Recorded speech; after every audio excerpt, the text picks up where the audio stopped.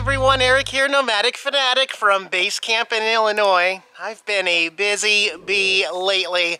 I have tons to share with you because my buddy Robert has shown up to the property here and we've just been getting stuff done. You'd be surprised what a little Bud Light and motivation will do, and I can't wait to share with you all these neat projects going on.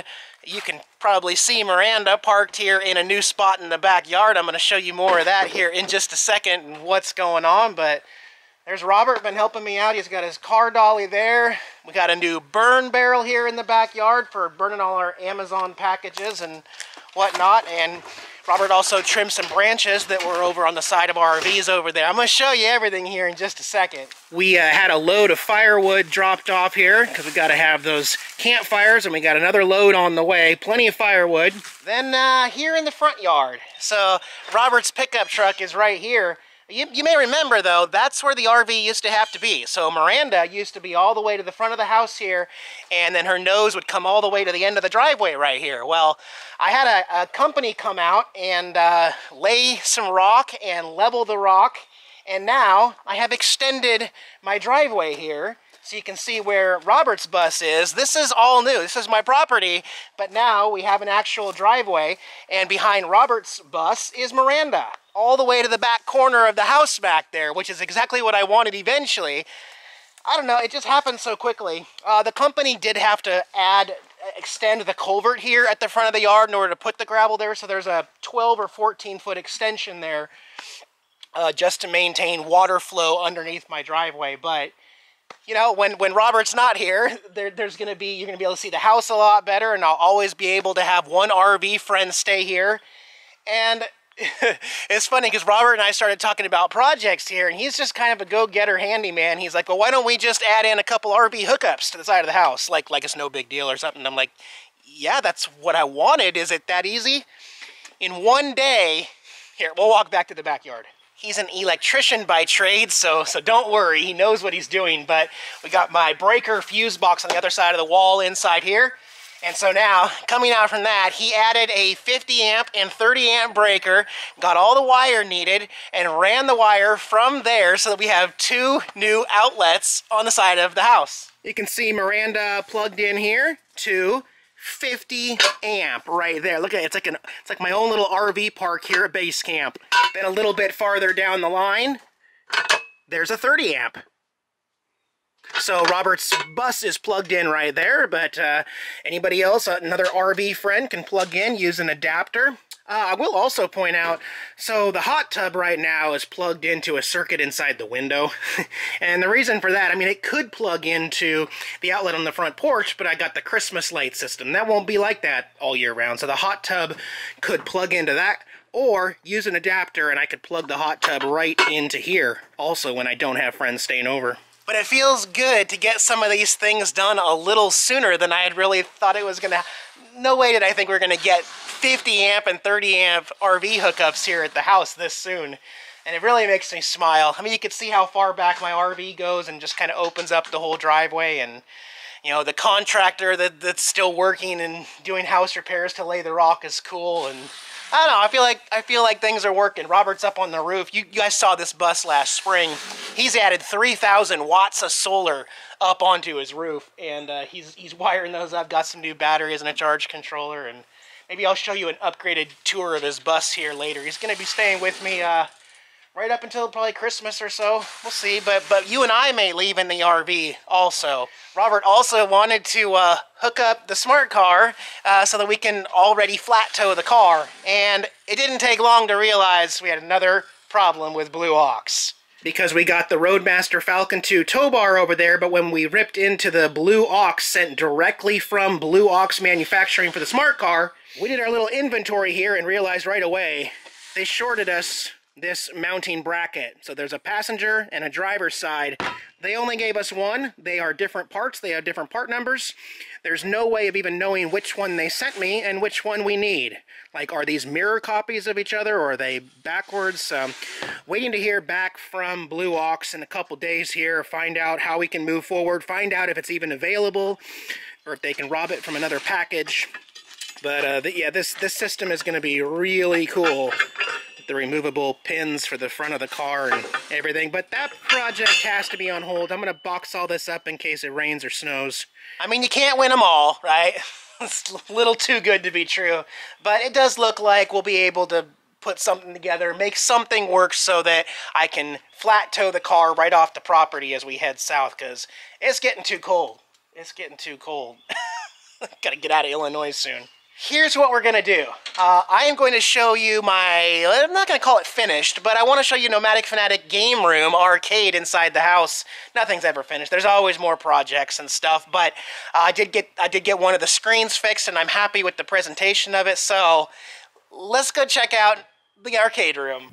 All right, and as we walk in, you'll see the first piece here, a Route 66 claw machine. Sorry about the audio, guys. I'm still trying a couple different things. I know it's a problem, and it's something that I will have fixed by the end of my next video, okay? So, I'm going to first show you all of the different games that are here in my living room that extend into my kitchen, and then I'll go into a little more detail and talk about what's going to be happening, hopefully, in the future, okay? So, there's what she looks like. Of course, you guys saw my Miss Pac-Man in my last video. That was the one that I showed you there. This is a completely restored. Usually I will not be getting games like this that are in, you know, perfect condition, completely restored from 1981.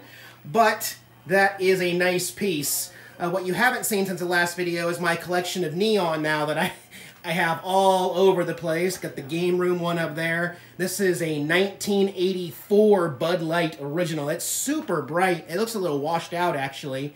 And of course, I hinted at this Playboy, but yeah. So we got the Route 66 claw machine, which I'm going to change out the toys in here to make them more custom, and we're going to go through all these here in a minute. We got the 1978 Bally original Playboy pinball here. We've got Atari's Road Blasters racing game with a gas pedal. We've got Sammy Baron Moose Trophy Hunting. This is a two-player game. Again, I know you're seeing some weird lines and stuff going on, but it's just this camera doing something funky. It's a two-player game where you can shoot moose and bear. Bear with me on this, guys. I love this game, and I did not think that I was going to like a bowling game, Silver Strike 2009. But this game is super fun. This is your bowling ball. You rock it back, get your spin, and release it. We're going to play all these. I'm going to show you all the games. All of them have working coin-ops in them. I just don't have keys for all of them yet, but I'm working on that. And then the Motherload, 18-wheeler by Sega. This thing is monstrous. It was a tough choice because I wanted Fast and Furious, I wanted Cruisin' World or Cruisin' Exotica, but I can only have one sit-down racing game in my tiny little house here. So I went with 18-wheeler, which is so much fun to drive. It's just like driving a big honkin' motorhome through here. I've added some accents like my Billy Bass singing fish and a few cup holders throughout here because you got to have beer holders for when friends come over and they say, well, I don't have any coins, Eric. I don't have any quarters. Well, you're in luck. I got a change machine. You betcha. So you can put your dollar bill in there and get some quarters. And then this piece here is a beautiful 1932 original Mills Castlefront slot machine. Look at that, folks. Yes, you see that right. This is a 25-cent machine kept completely original from 1932. Well, 32 to 33. It's hard to tell which year it was exactly. But most of these got converted over to nickel or dime machines because of the economy, the Great Depression in that era, and 25 cents was actually more than minimum wage back then. So you don't find too many that still take quarters, and you can see the quarters up there. The purpose of this in the casinos was so that the attendants could come behind you and look and see what your last coins were, that you're not putting in fakes or something like that. This machine also has the jackpot front right there, so you can win the jackpot.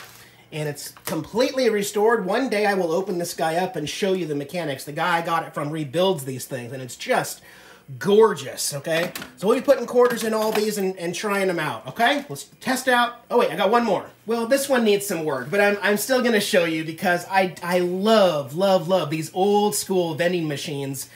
This is a national brand. I believe this is from the 50s. I don't have a date written anywhere on this, but I believe it to be the 50s here. It's got the original paint on there. You know, and it could be cleaned up. I don't want to work on it right now. I just want it to look good. You can see the old cigarette labels in there that are still in there. You pull the tab. I need to find somebody who cuts glass and paints on glass, because that needs to be replaced. And this used to be a mirror, but I want to put old Camel Smoking Joe old banner in there, I believe. And I do have the keys. So we can also fix the ballast in here and light this up one day. I just think it's a cool piece and it fits really well right there. It's obviously not an arcade or anything, but it fits the whole theme in here. So, yeah. And before we get started, remember guys, I'm not a millionaire. I got all of these at a reasonable price, and they all need a little bit of work. But I've got keys for this and that. That I don't have a key for, but it's open. This I do have a key for, so I can swap this out. This machine actually comes with a bill acceptor, so it's 50 cents for 2 plays, so we'll go ahead and put $1 in there. Once it gets started, it plays the Route 66 theme, which I love. I put some $100 bills in there. They're actually fake prop money in there, but let's try to get Mickey. 66. Come on, Mickey. Oh, and you can go in here and fine-tune the frequency and everything on 3 different levels to make it easier to win stuff. But I don't know, I kind of like the difficulty set a little higher with the arms a little weaker. Let's get Mickey. Come on. Oh boy! Yes, we got him. There we go. And I love how it plays the Route 66 theme. It's such a cool piece, and it totally represents me on the road. For the rest of my arcade games, they all do take quarters. I'm not the greatest at Miss Pac-Man, but I love it. This one has the speed-up chip, by the way. I actually think the screen's working a little better this time, so that's good. I got the frame rate fixed. We'll wait here for somebody. Come on down.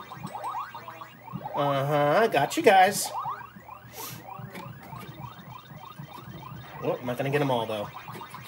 Yeah, I'm not the greatest at this. Anyway, Miss Pac-Man in all its glory. And I love what that speed-up chip makes everything so much faster. So there's that. For some magical reason, Robert holds the high scores on everything except my bowling game. But here is that 1978 Bally Pinball. This was the first one. There are 3 different versions of the Playboy Pinball, and this is the very first one ever. I have played this in so many different arcades. It's completely family friendly, you know. It's not like that one that has cards that you can swap out and put different pictures in there. No, it's just a simple little gameplay. I'm going to set the camera up and play a little bit here for you. And before I start, you know, I'm trying to pack as much into this small house as I can, so that's why I just simply moved the couch forward, because this could easily go behind, and you can just walk behind the couch to use it. So I definitely feel like, woohoo! Ready? Dun, dun, dun, dun. Oh, I just love it. It's so old school, you know? I'm going through a lot of quarters lately. There we go. And I need to replace a couple lights. That bunny light out there is out, and there's a few lights in here that need to be replaced. I got the bulbs, I just haven't done it yet.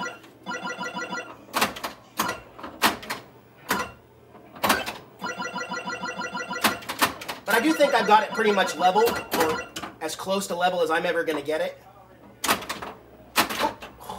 I need one of those bumper things right there that stops it.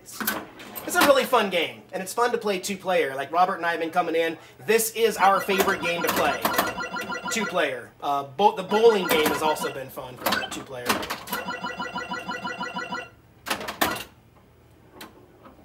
Anyway, yeah, that is Playboy Pinball. Lots of fun to play. I'm gonna let it die. Oh, so sad. Oh. Here is Atari's Road Blaster. I could not find even a non-working pole position, which is my favorite stand-up racing game, but Road Blasters was my second favorite game, and this screen did not work, so I did have to replace this screen with a used one, and you can see it's got a lot of burn-in in there, but it'll work for now until I get a new one. So let's go ahead and play this one. Okay, so yeah, t-shirt giveaway. I don't think they're still doing that anymore. This game originally came so you could swap out the guts and put in a couple different games. So the Road Blasters didn't have an actual Road Blasters decal, but it does have a really bad Atari logo on this side that I'm hiding. Now, I ordered a new vinyl side for this that is completely Road Blasters themed because this is so open and you can see it so well. So I'll fix that next time I get back to Basecamp. Oh, this one also, some bulbs are out on the coin mech down here, but still works awesome, and this is such a fun game to play. So much fun. In case you're not familiar, you drive around and you got triggers down here to shoot the other cars. It's pretty cool, right? It's a very fun game. And now we get, oh, that was Turbo. I thought that was the Blasters. Anyway, I'm not focused today.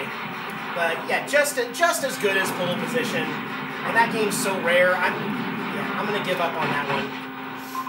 Yeah, pretty fun game to play. You can't kill those purple cars. You can get the orange ones and you can get the motorcycles. And you get the fuel cells, the green and red fuel cells for extended time. Okay, anyway, Road Blasters. I can also adjust all of the volume levels on the individual games except, I mean, I can adjust it on the bowling game. It resets every single time you turn off the power. And wait till the end because I want to talk about power management also. So this trophy hunting game is actually really cool. It is a 2-player game, okay? You gotta talk it back every single time. Oh, Hunter 1, start. Colorado, Idaho, Maine, Montana, Utah, and Alaska. We'll go with Idaho here. I'm gonna stand back a little bit. So we're shooting bear. You get to select which weapon you want to use. And you can't shoot the babies. You can only shoot the big bears. It's just a game. Don't get triggered, guys. It's just for fun. Okay? Oh. I think I got a little one. That shows you where you hit him on there. So that was a little bear, but yeah. Let's do one more here. See if I can... Where is he? Ooh, I got him. Gotcha! So yeah, that's a really fun 2-player game. Alright, just turned off the overhead light to get rid of that glare because this screen's not very bright. I can adjust all that. You can also change how much money it costs to play, but it takes 4 quarters to play this one. I think there's already quarters in this one. Oh, there is. Okay. So again, select your players. You can select classic bowling, single game. There's 3 different lanes you can play at. And then there's all the high scores. You can see Robert way down there, number 7. I got the 6 top high scores. So you start by moving your player around where you want to start, get all lined up, and then this will show you what kind of curve you want to do. I like to bring it back C and then 3. So you go C, 3, let it rip. Come on. Oh, okay. And then you can line up. I don't like to put spin when I'm getting my spare, so I just line it up straight. I'm really careful, and Robert teases me, but I go super slow, and I'm not going to get it. It's just off a little bit. Nope. Really fun game to play, though. Crisscross the American continent, towing 30 tons or more at a time behind them. It's awesome. Such a cool game. Let's go ahead and try 18-wheeler here. It needs some repair on the bottom.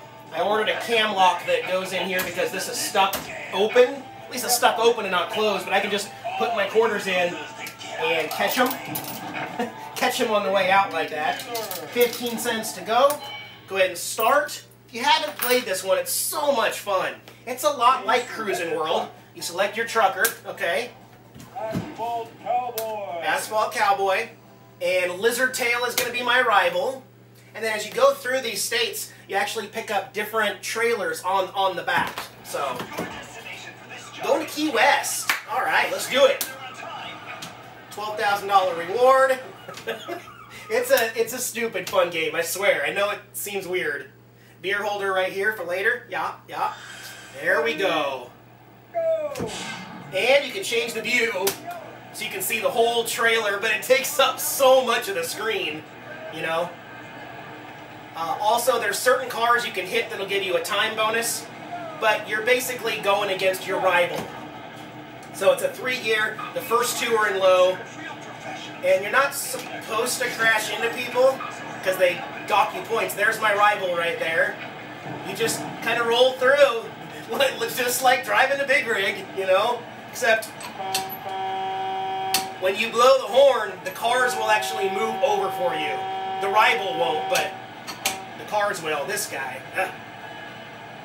It's pretty easy to drive, actually. They made it really simple. He just destroys everything. I have no idea why. But you can't advance if you don't beat your rival. So you have to get in front of him. And see, there's up there. I'm going to hit this guy right there. +3. Yep, time bonus. All right. Slow her down. Take that curve.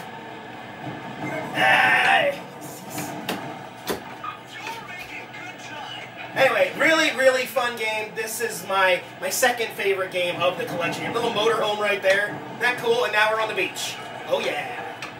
Hang on, I gotta beat this guy. He's pissing me off. I'm gonna get him. Don't you ever try to pass. Well, you're in my way, dude. Oh, we're almost there. We gotta go. We gotta go. I'm not gonna make it. This is gonna be really close. Faster, faster. I'm trying. I'm trying to block him in. Yes! There's a time bonus right there. Gotcha, lizard. Cool game. All right, and yes, lastly, this masterpiece, 1932-33 slot machine here. Neither Robert or I have won the jackpot yet, but I think when I have friends over, as long as they're using their own quarters, I'm going to go ahead and let them keep whatever they win. So let's go ahead and give this a try. Quarter goes up there, and remember, this every time I pull this, it's going to advance those. Let's see if we can win anything here on camera. I usually don't, but you never know. Come on, jackpot. That ain't gonna work. It works really well. It's kind of loud because it's all mechanical and everything, but it's just amazingly built inside. Like I said, one day I will show you this. Very addictive. There we go. Something just happened. What happened? I heard, maybe I didn't hear it. Okay. Oh, it dropped what was stored in there. All right, got 2 more quarters.